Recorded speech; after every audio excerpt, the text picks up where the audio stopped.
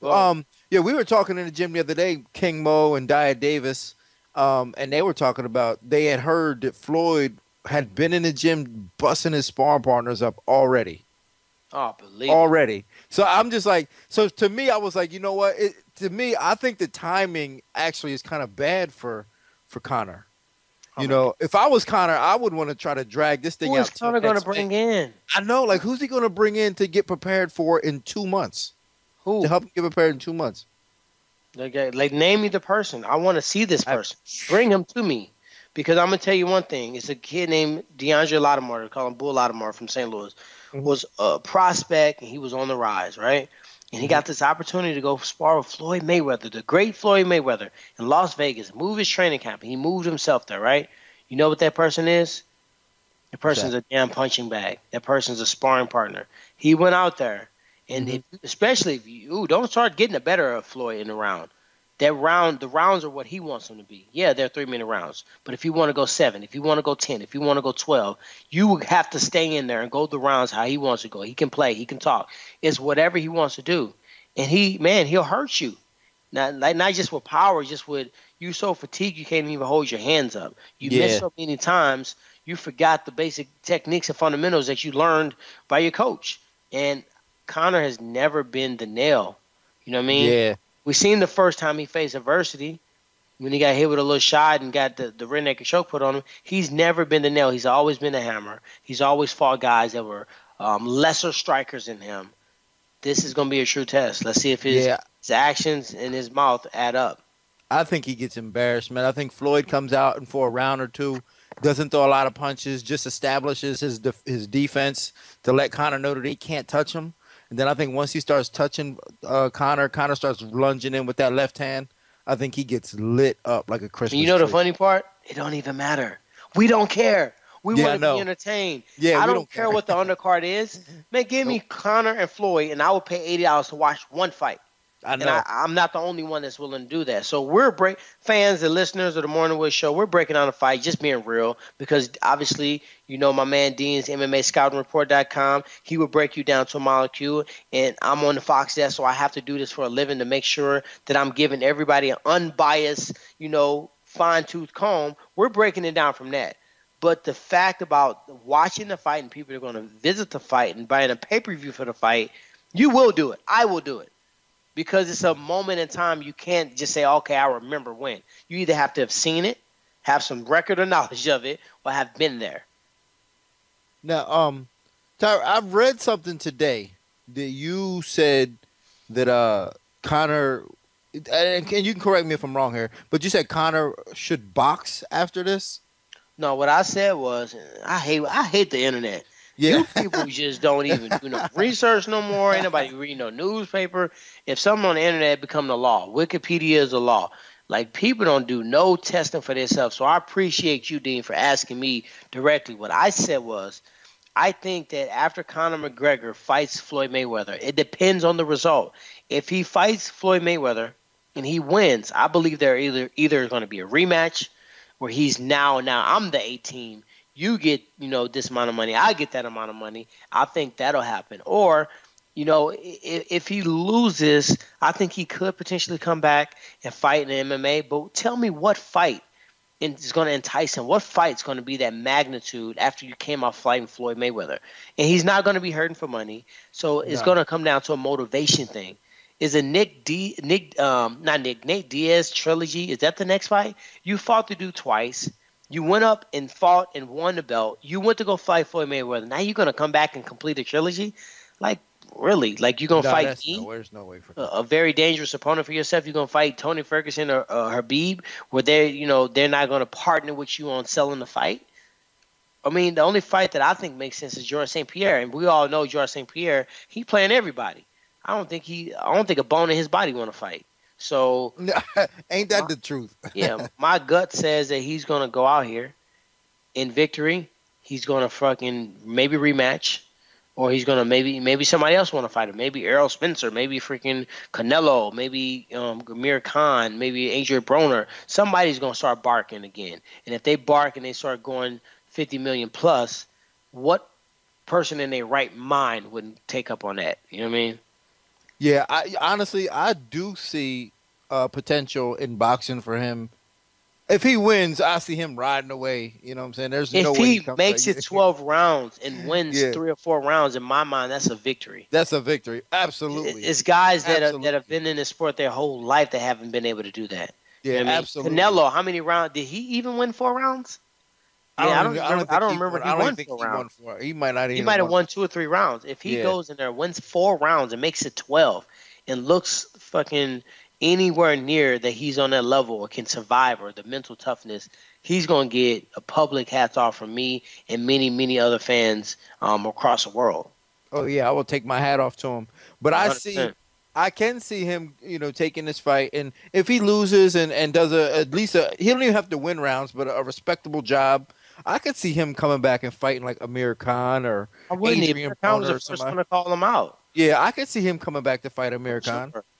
And think about the purse difference. Like he was quote unquote, off the record, unofficially, maybe slated to fight George St. Pierre for tens of millions, 10, 15 million each.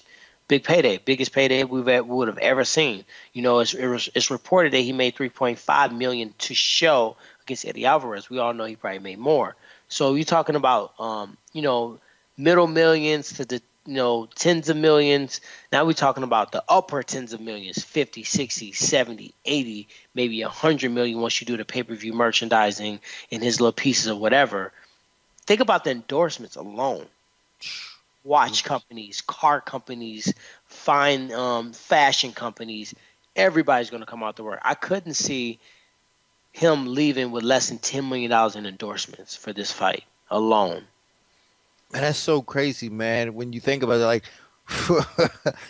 like this sport has come to that. You know what I'm saying? This sport has come to the point where there's an MMA guy, a poor MMA kid from Ireland, now in a position to fight, one of the best boxers of all time, and he's going to probably make $10 million in endorsements. Alone. This is so crazy. This is what I'm saying about like his self belief, because like he, in a sense, kind of willed himself into this. Man, position. you got to give him credit, man. Like, yeah. Hey, I'm gonna be straight up. I can be real. I can tell you exactly what I think when I think, and I'm not gonna sugarcoat it. Conor McGregor is a boss. I'm gonna be dead ass. He is a boss for what he's done. The ability to go and shake the industry that fast in 7 years. 7 years is all he's been in the UFC for. And I could be wrong. It could be less. TJ, you can maybe help us out on that. But he has came into this industry. He has shooken it up to a point where you crack the top of that soda, it's soda on everybody. He's done that. Now he's made himself so popular that Floyd Mayweather came out of retirement to fight this dude. Like, come on now. You gotta give credit. I mean, he just willed himself into this position. Yeah. Like said, I'm going to do it. And obviously he put, he did what he had to do as far as action wise, like knocking guys out and, building his fan base and doing what he had to do. But it's just amazing how he could go and it didn't start last week. It didn't start when he got to the UFC. You got to realize Conor McGregor, I don't even know this kid. I always call everybody a kid, but I don't even know Conor McGregor. But just looking at the results, I guarantee you he stood in front of the mirror. He's planned this out. He scripted what he was going to say when he got to this point. He envisioned himself being a multiple division champion. He spoke these things into existence. Spiritually, they said you speak those things that are not as if they are so, or it's a power in the tongue. It's life and death in it. And some people say, hey, speak those things into the universe. Whatever you believe in, this kid's done that. There's no way he could achieve what he's done. There's no way that he can, quote unquote, predict or put himself in these killer win-win situations time and time again. He just got picked up by Beats. He was a monster energy drink athlete. He was on freaking Call of Duty as a character. All these things are coming to this kid because mentally, as you said, the self-belief and just willing himself into a position of success. Conor McGregor's first amateur fight was 10 years ago. When was his first fight in the UFC? 2011, I believe. So it's perfect. Less than 7 years. 6 years. So who did he fight? That was against Marcus Brimage, right? Marcus Brimage.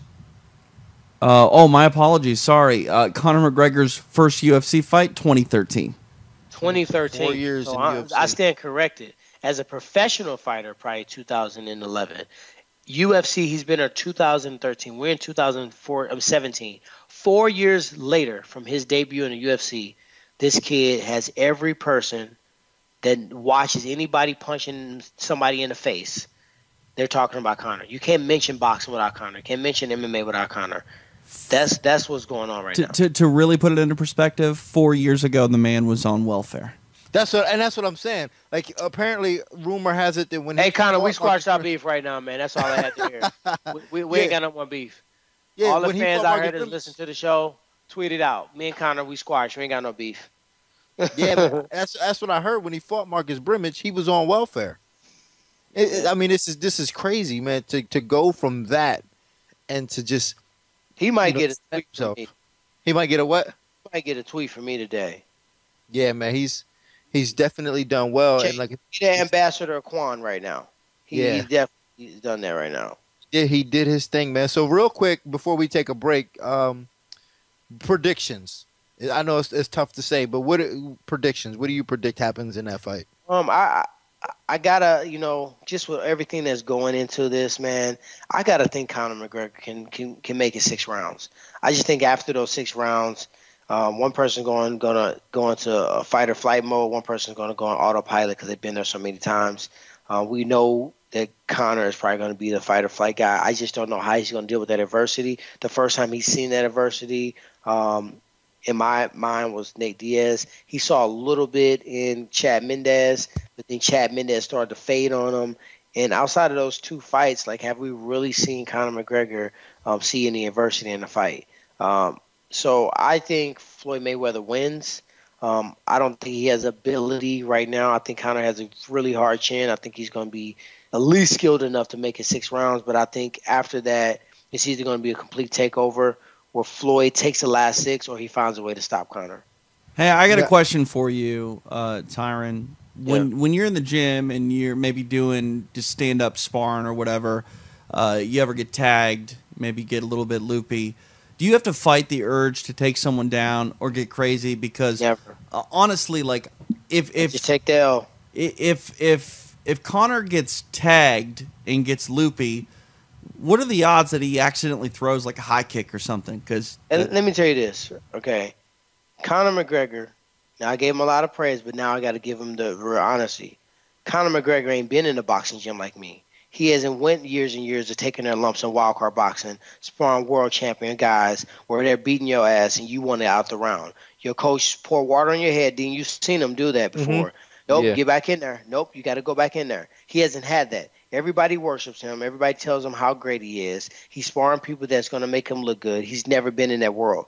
Michael Bisping was in wildcard boxing sparring Latif Coyote, and after he complained so much about people wrestling him, he went in for a double leg inside the boxing ring. It's a confirmed fact, verified blue check. So what I'm saying is comparable to me and maybe a Jorge Masvidal or maybe somebody else that's been in a real-ass boxing gym that's taken some real lumps and didn't quit and kept coming back, it's no comparison. So I'm never going to resort to that. I've been in there. I know how to box. I know how to take my lumps, and I also recognize if these guys got on the wrestling mat with me, they probably wouldn't stand a chance. If they got on a jiu-jitsu match with me, they wouldn't stand a chance. And the reason I'm in there is because I want to fight and spar with somebody better than me so I can raise my level up, not to go out there and just tune somebody up. I can do that in the MMA gym. Do you think and TJ, I know where you're going with this, and a part of me thinks that this could happen too. A part of me thinks that Conor gets so frustrated that he's going to overly clinch. Yeah, he's going to clinch round 6 through 12. If he makes it, we're going to see him clinch a lot. I guarantee you. Yeah. When you miss a lot and you don't have no answer, you just want to get that person close to you because they're doing too much. You want to calm them down, and you want to stop the rain from pouring down. You want to put the umbrella up. So my prediction is this. I think that, like I said, I think Floyd takes the first 2 rounds to just show his defensive dominance and not allow Conor to hit him and just frustrate him terribly and get him to start reaching and making mistakes. Then I think he stops him within the next 3 rounds after that. I think he stops him. I think he hits him so much that the ref is just like, all right, man, all right, kid, you've had enough. I don't know if he'll go down fully and be knocked out, but I think he'll drop him once or twice, and then the ref will just be like, hey, man, you're taking too much punishment. I have to stop.